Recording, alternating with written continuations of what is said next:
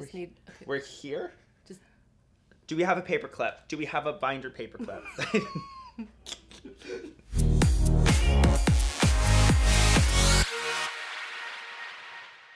Hey guys, thanks for tuning in. I'm Tyler Mount and you're tuned in to the Tyler Mount Vlog. Y'all, I am coming to you today from my bedroom with a very special top secret guest. Can't see me yet. It's my Broadway bestie. It's Lesli Margherita. And she brightens my life and I'm so excited to invite her all the time to my house. Oh. Lesli Margherita and I proudly present Matilda in 3 minutes. In 3, 2, 1. The show begins with a million 8-year-old prodigies talking about how awesome they are, and I'm suddenly reminded how unsuccessful of a 26-year-old I am. Mrs. Wormwood, aka Olivier Award-winning total Broadway superstar, massive hottie, me, goes to the hospital and realizes that she's 9 months pregnant. Girl, you're stupider than Act 1 Glinda. Moving on. Mrs. W cares more about dancing, and her husband, aka the Danny DeVito of Broadway, Mr. W, thinks his baby's ugly and he ain't got no time for it. Now we know how it must feel to be Elphaba. 5 years later, that ugly-ass baby is now a cute-ass genius making thousands of dollars a week on Broadway. Not that I'm bitter. Loves books and hates her parents. Matilda is totes upset that her parents are like so vile, and she decides to get back at them by secretly bleaching her dad's hair bright green because at the end of the day, sometimes you have to be a little bit naughty. On Matilda's first day of school, aka the Shiz University of Broadway, we meet Miss Honey, a cutie with a booty and a big heart. She's totes impressed with Matilda's slay factor and asks Miss Trunchbull, the school's headmistress, to promote her to a higher grade. P.S. the Trunchbull is totes disgusting, overly sweaty, and played by a dude. Moral of the story, the Trunchbull is tacky and we hate her. After the Trunchbull refuses to listen to Miss Honey, Matilda goes home where her dad goes all Aaron Burr on her ass and ruins one of her books. Matilda ain't got no time for the shade and superglues her dad's hat to his head. The queen is not playing around. Back at school, we learned all about the Trunchbull's Chokey, aka a dark, scary closet where kids are sent to be punished. You know what's worse than the Chokey? What, right after Labor Day at Hamilton closing? You make a point, moving on. Miss Honey decides to visit the Wormwoods to brag about Matilda, but her mom's all like, I ain't got no time for that. You gotta be loud!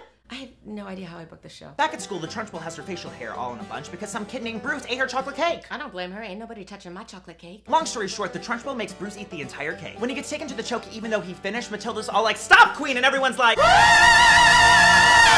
intermission! Welcome back to Act 2. Back on the farm, Lavender tells the audience about her plan to put a newt in the Trunchbull's water. Then all these millionaire Broadway babies are like, I will be strong enough to fight! The next day, Miss Trunchbull finds the newt in her water jug and panics worse than that one time I won the Hamilton lottery. Matilda ain't got no time for the Trunchbull shade and uses her creepy mind sorcery to knock over the water jug. Ironically, the Trunchbull is scared of a little baby newt and sashays away right on out of class. And then Matilda says she's basically Elphaba and has creepy secret magic powers. I have creepy secret magic powers. Quick, what am I thinking of? Broadway.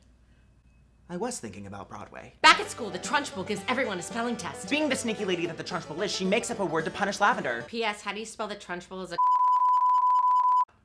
Then all of a sudden, the students start spelling words wrong to stick up for Lavender. And then Matilda pulls a Wizard of Oz and scares Miss Trunchbull on Scaredy Pants with her freaky mind magic, and then the kids are all like, we are revolting children living in revolt. A few days later, Miss Honey wins the last will and testament lottery and gets all of her dad's money and house. And on top of that, Miss Honey becomes the new Madame Morrible at Matilda's school and is like, I'm gonna teach all you queens. Matilda's trashy-ass parents arrive at the school and are like, Queen, we leaving. And Miss Honey is all like, girl, you best not be taking Matilda away from me. So her parents are like, she's your problem now, bye! Miss Honey and Matilda live happily ever after, and everyone's all like, sometimes you have to be a little bit naughty.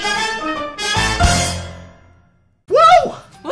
I am sweating at the thought of Matilda. I am obsessed with you, Lesli. Thank you for coming and hanging out with me today. Thank you. I and the Broadway queens around the universe appreciate it. Well, if you want more Lesli Margherita, be sure to catch her in the hit Broadway musical Matilda, playing at the Schubert Theater, closing when? January 1st. But you can still hang out with us in January at BroadwayCon, January 27th through the 29th. Tickets at BroadwayCon.com. Be sure you're following Lesli on Twitter and Instagram at Queen Lesli. And me on Instagram, Snapchat, Facebook, and Twitter at Tyler G. Mount. Press the red subscribe button.